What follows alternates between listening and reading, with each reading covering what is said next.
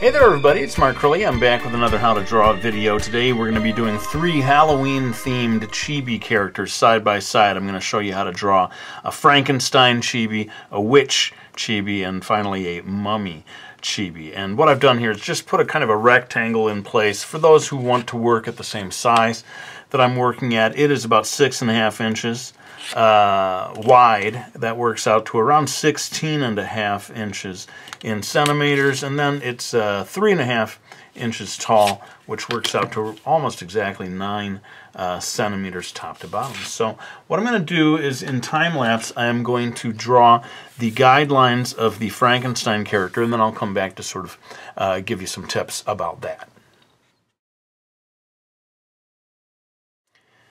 Alright, so you can see that I'm doing quite an exaggerated style of chibi drawing here, with the head almost equal to the size of the body. We're not going to be trying to do like highly detailed artwork here. This is all about keeping it fun and cute. And what I'm going to do is get these guidelines in for where the eyes are going to go. I suppose I should say a little more about the shape of the head, which, because it's Frankenstein, is quite unusually flat on the top and kind of jutting forward in the forehead.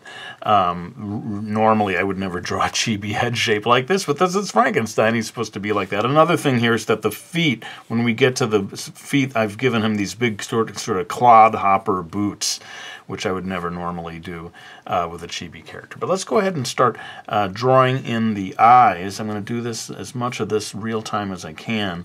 I thought, because it's Frankenstein, heavy eyelids would be appropriate for this character. So I'm doing like a very tight little oval here for the eye that's farther away, which is, you know, very common for what I do when I'm drawing chibi characters. And then the one over here is going to be more of a standard oval sort of egg shape. But again, leaving space for these heavy drooping eyelids, which to me I think sort of helps convey that idea of Frankenstein. So I'm going to give him unusually thick eyebrows for a chibi character. Usually I minimize the eyebrows, but again, I think in the case of Frankenstein character, it seems somehow appropriate to give him big, thick, bushy eyebrows. And I'm doing a simple guideline across here, which I'm actually going to change into a zigzagging line. Again, not trying to draw actual human hair, but more of like a symbol almost. Greatly simplifying everything. I think this video might be nice for like younger artists out there, or real beginners who are a little unsure of themselves in terms of details. Because I really am trying to keep it as simple as possible. Here's the ears, a little bit low on the head, which I very often do. And then maybe one line across like that, and another line underneath is my way of drawing the ears when I'm trying to simplify things. We'll put just a little dot here for the nose, pretty near to where that far eye is. And though we wouldn't normally have Frankenstein smiling, why not? It's chibi time. We'll put a happy smiling face on there. Now, the neck of a chibi is very often not in full view, but I thought, because so much of these bolts, you know, so much of the Frankenstein design comes down to these bolts that jut out of the neck. So I have made the neck sort of big enough so that I can draw these 2 bolts, again, in super simplified, cartoony fashion, jutting out of his neck. Now, it seems to me like from the movies, we got used to this idea of him wearing a coat of some kind, and then maybe just sort of a jagged, ripped-up shirt underneath that. I'm not sure if the movie version of Frankenstein had like patches on his clothes, but somehow that strikes me as something that works for a chibi Frankenstein character. So I'm going to draw a couple of little patches there, maybe on the knee, another one down here. Again, you can see keeping it quite spontaneous here, and I thought, just to keep this in the spirit of Halloween, how about if he's holding a jack-o'-lantern trick-or-treat basket, because Frankenstein needs his Tootsie Rolls. Is that his candy of choice? Hard to say. Get back to me on that. But yeah, I'm just dashing in a quick little cute drawing of a jack-o'-lantern there. And then, like I said, unusually big boots. Again, this to me is sort of in keeping with the idea of Frankenstein. I see him as having big clodhopper boots, and that's why I'm taking the somewhat unusual step of drawing big feet on this character. You're going to see considerably smaller feet on the other two characters. Speaking of which, it's time for us to go ahead and draw the rough guideline of the witch.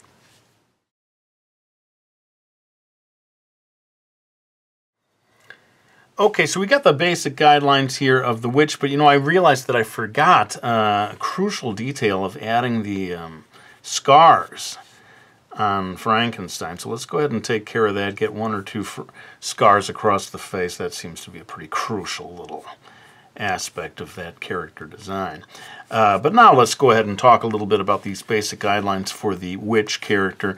You can see that the hat that I've placed on top of her head is not like a super tall, pointy style, but sort of crooked and leaning over to one side. That really is maybe more of a function of fitting it within the frame of this video. You could certainly make it a tall, pointy hat if you wanted to. But speaking of hats, let's go ahead and put in that kind of binding piece that goes across the middle of the hat there. And I'm going to put a buckle, a cute little buckle there to sort of finish that off. I made this line here kind of wavy to sort of suggest floppy cloth. To me, that just sort of looks a little more attractive. But let's go ahead and get the eyes in place. Now, I'm not going to do what I did for the other one with the droopy eyelids. I think we can have our witch character have more open eyes. But I've done like I did over here. I give her the wide oval on one side and then a slightly tighter oval. You could flatten the bottom here if you want to. Makes the character look like they're smiling a little more. And over here I generally show a little more of the sort of contour of the eyelash area than I do over here, just because of the angle of the pose. I guess both of these eyes, both of these characters' eyes are going to end up having a highlight of some kind, so I'm going to go ahead and put in a little circle there on both characters. But I think with her eyes I might go ahead and put a suggestion of the pupil in here. And, I think this will be dealt with more at the coloring stage. I'll get thin little eyebrows, as I said. The super thick eyebrows on the Frankenstein was more a function of that character style, whereas for this chibi witch, I think I'm going to stay away from thick eyebrows. But I want to have her have sort of simple bangs coming down here, and then maybe the hair splits into pigtails, like big thick pigtails. I think what I'll do is I'll have just a hint of the bottom of her ear that's kind of concealed by the hair as it comes down. And you see me erasing away the hat to kind of get that where it needs to be. Let's go ahead while we're at it and draw this other pigtail over here.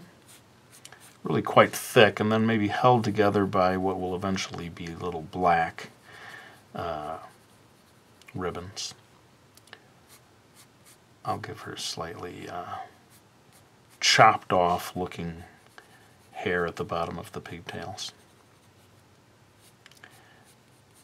And let's go ahead and put in a little dot for the nose. And maybe instead of showing her teeth, she's just giving us a cute little smile right there. She probably has some kind of a collar on her shirt. I'm going to go ahead and make that. Maybe it'll be like a white collar compared to the black of the rest of the clothes. Maybe she even has white cuffs. That might be cute.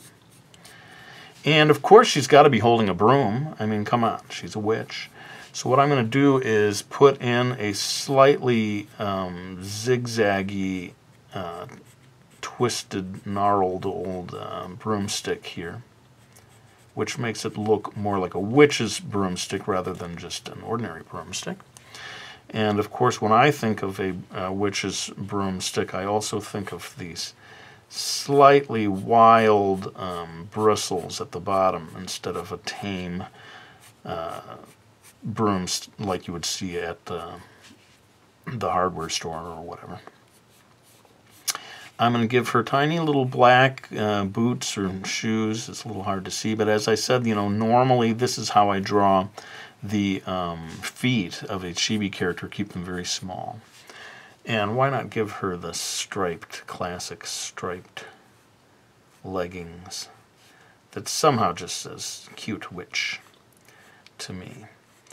And I suppose we have got everything we need really for that character, and that allows me to move on to our final character, which should be fun, the mummy character drawn in chibi form. So you can see I tried to give my mummy that classic mummy pose with the arms outstretched. Probably another thing that comes from the old Hollywood movies, this idea of mummies walking with their arms out like that. But again, feet relatively small compared to Frankenstein over there.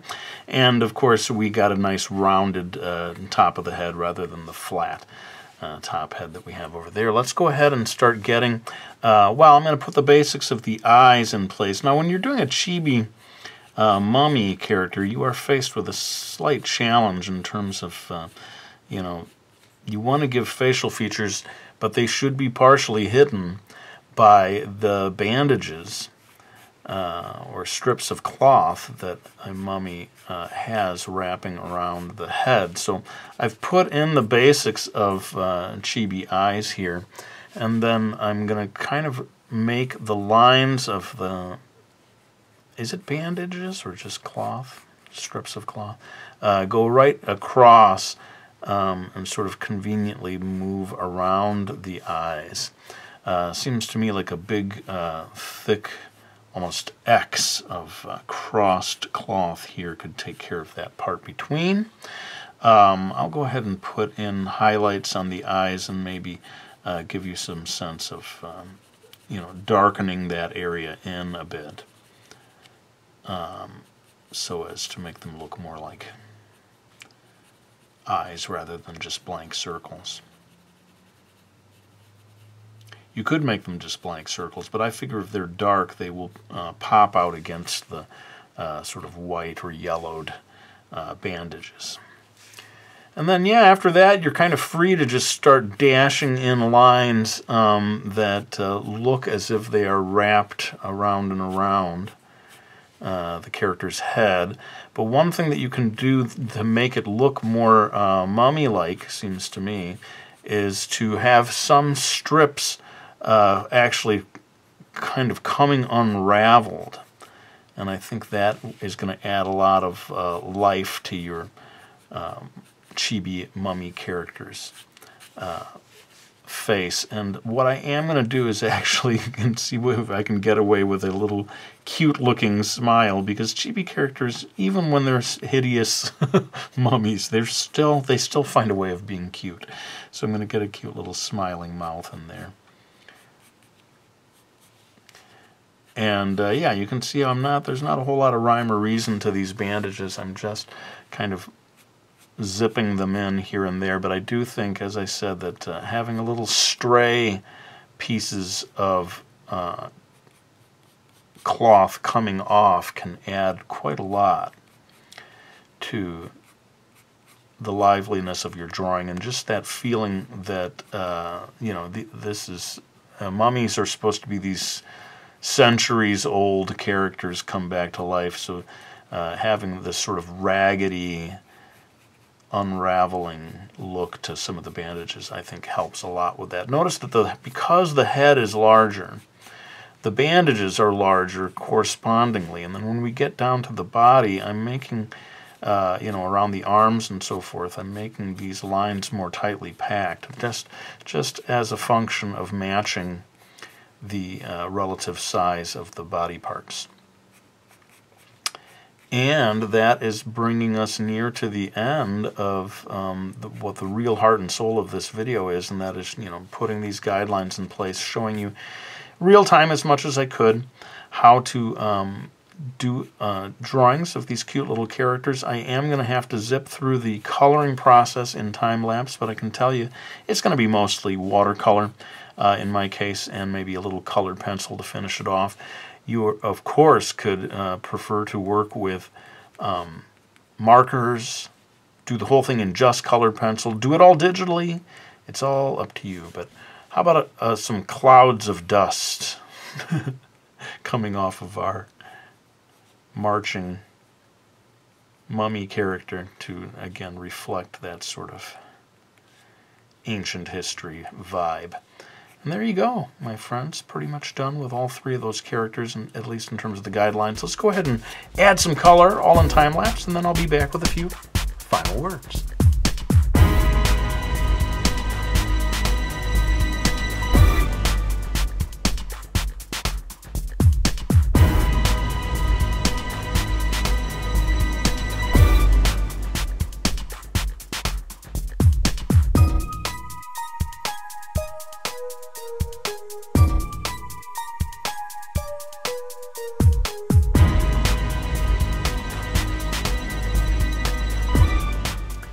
All right, well, there you see my fully colored version of the illustrations. One thing I noticed is when I got to the inking stage, I started inking the mummy character with very jagged lines, and so the inking actually becomes an important aspect of the artwork with this one in terms of showing that age. Where the other characters have sort of smoother lines, these ink lines are quite jagged.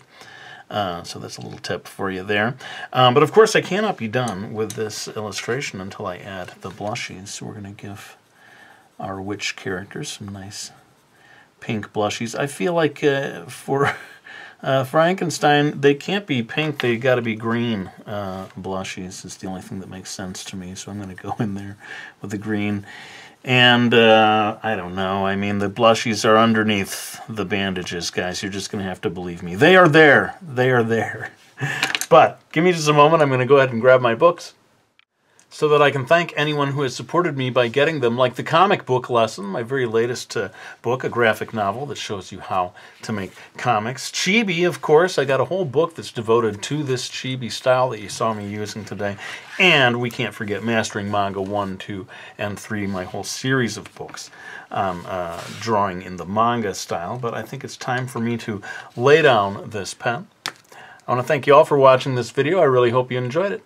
And I'll be back with another one real soon.